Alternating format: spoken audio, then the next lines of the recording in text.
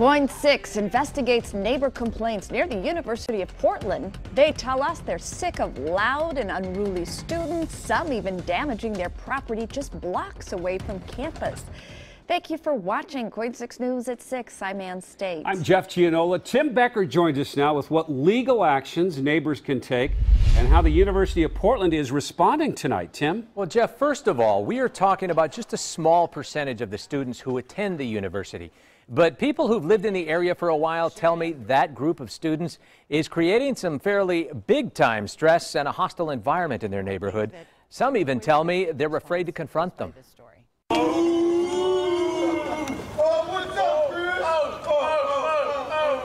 It's behavior like this and this that has homeowners like Bev Keegbine. He came up and he hit my fence here, broke the 2x4 behind it. At wit's end. I'm just tired of the crap. You know, the nonsense that goes on, the disrespect, the no common courtesy whatsoever. She tells me the problem got so bad, she started keeping a video diary. Yeah, what's the video for? Show the University of Portland what their students are really like. Her camera caught this group ripping out a street sign a couple of years ago. It's so frustrating, the crap that goes on. Really? Why? Why? You know, what's the point? This whole block here is college rentals. This was a renovation that was turned into multi-student housing.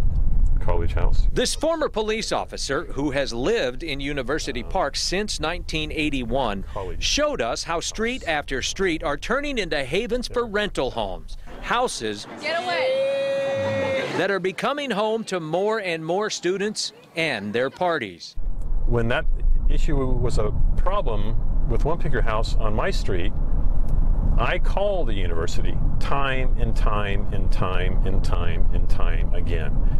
And each time they would come out and they'd leave and the behavior continued. And our students are respectful, they're good kids.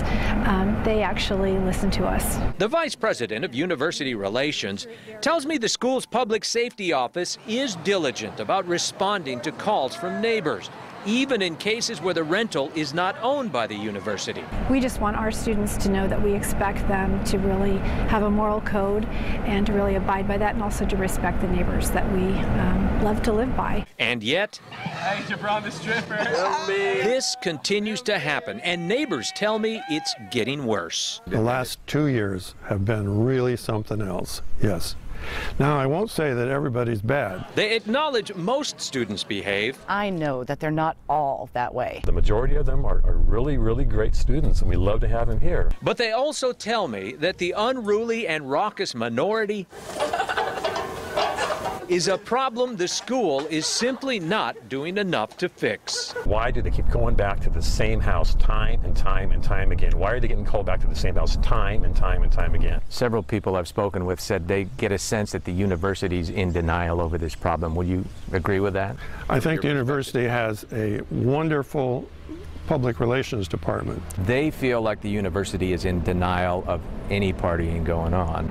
Oh no, I would say, you know, these are college kids, and so we know that there are things going on the weekend, and we do patrol and we make sure that they're, you know, not loud, that they're, you know, being respectful of the neighbors. Walking here, urinating. Just try telling that to Bev.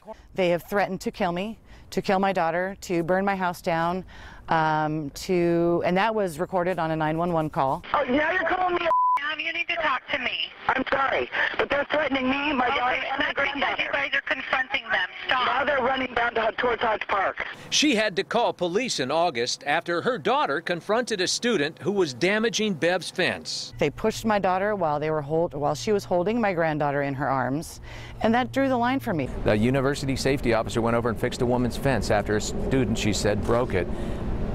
Why aren't the students held accountable? Well, if we knew which students committed any damage, we would definitely have them doing the work. So in that case, you know, we took care of it because we weren't sure what the student was that did that. We thought we got rid of them, but now it's back. David Kloor says he saw a wandering pack of students like this one we videotaped on a recent Friday night that he says egged his car.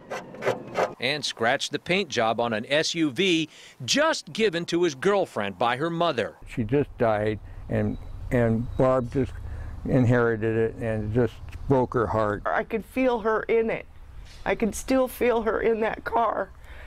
And what a disgrace, you know, what a disgrace. Trouble is, they can't identify exactly who did the damage, which is why Bev Keegbine plans to keep her camera rolling. Are you videotaping us? Sure am. Until something is done to stop it. I think that the only way we're going to get response is by this story. Well, the Neighborhood Association is meeting again later this month to talk more about the problem. We'll, of course, be there when that happens and let you know what their next move is. Ann? Wow, Tim, thank you so much. And if you have a story that you want us to investigate, something like this, our tip line is on your screen, 503-464-0861, or send us an email to report it@KOIN.com.